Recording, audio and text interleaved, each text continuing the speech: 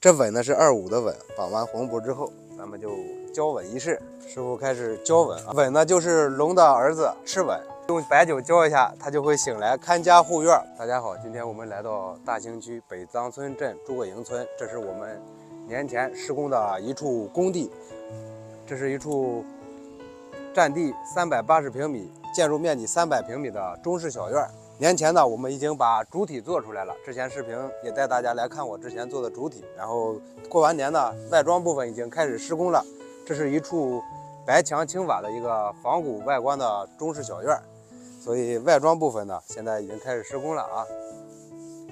通过师傅这几天的努力，正房的瓦马上就要完成了。可以看，站在房屋的西侧看一下，这是1米坡度、1米的女儿墙挂的小青瓦啊，已经出来效果了。女儿墙高度是70，做的是1米坡度的女儿墙挂的小青瓦，可以看到铜瓦是5块。从正门进去看一下院内的格局，跟房屋上面的一些情况。正房呢是坐北朝南，南边是盖了一个倒座，后期就是门脸。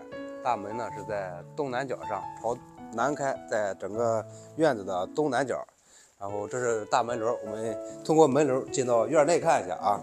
它整个占地尺寸呢是380平米，建筑面积300平米，然后院子的面积呢是80来平米。进来大门之后是有独立的双面影壁的，正房呢是做了6个卧室啊，6个卧室、餐厅、厨房都在正房，可以看一下平面图纸。正房的瓦马上就要挂完了，我们上屋顶看一下啊。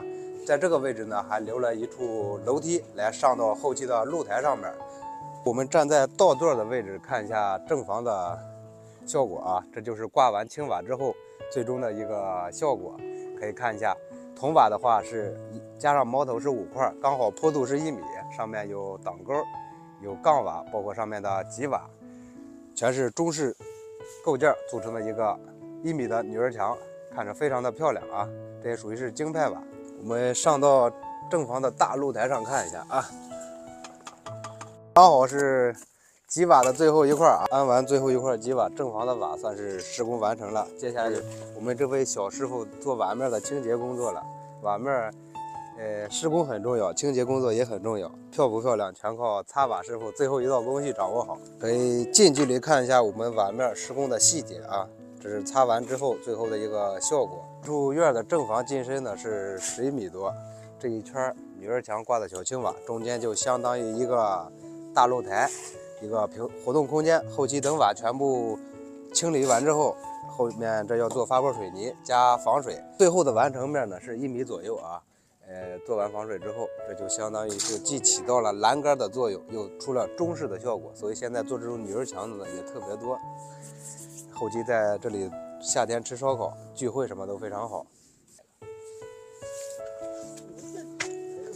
来，我们绑这边这2个，每个吻上都绑上红布，图个吉利啊！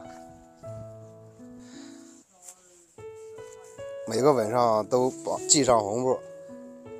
吻呢是25的吻，绑完红布之后，咱们就交吻仪式。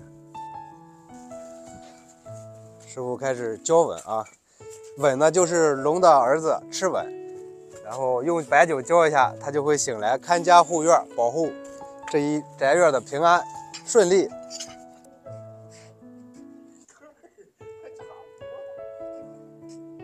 交完吻，正房已经算是完成了啊，接下来就开始做厢房的花墙了。